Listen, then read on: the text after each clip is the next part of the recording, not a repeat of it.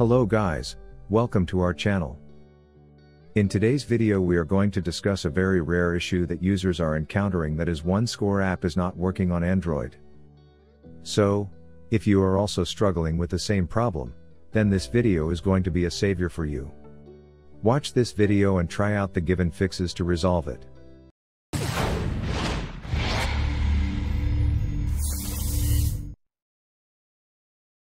But before proceeding with this video, make sure to subscribe to our channel and hit the bell icon to get notified when we post a new video. Solution 1. Restart your phone and OneScore app. The first thing you need to do to resolve this issue is restarting the phone. So, give a fresh start to your phone and see if that can fix the issue or not. Besides restarting the phone, you can also relaunch the OneScore app. This can help in fixing the OneScore app is not working on Android phone.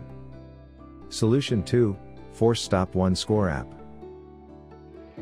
The next solution to fix OneScore app isn't responding on Android is force stopping the OneScore app. To do so, you have to go to the settings on your phone. Click on Apps or App Management. Find out the OneScore app and click on the Force Stop option. Solution 3. Clear cache and data of OneScore app. The next solution to fix OneScore keeps stopping or not working issue on Android is clearing the cache and data of the app. Open the settings. Tap on the apps. Go to OneScore. Click on Storage. Tap on the Clear Cache and Clear Data buttons. Now, restart your phone and check whether the issue gets resolved or not. Solution 4. Check for system software update. Getting the latest software version is always a good idea because new versions bring many new features, security patches, and bug fixes. So, if a new software version is waiting to be downloaded, proceed with the download.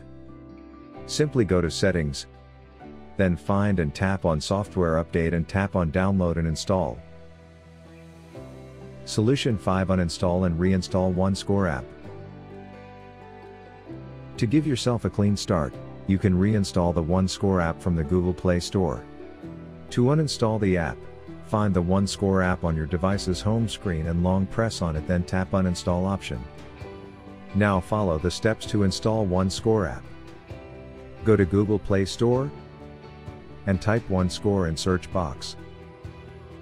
Click on OneScore and then on Install option. To proceed further, click on Accept after reviewing the app permission.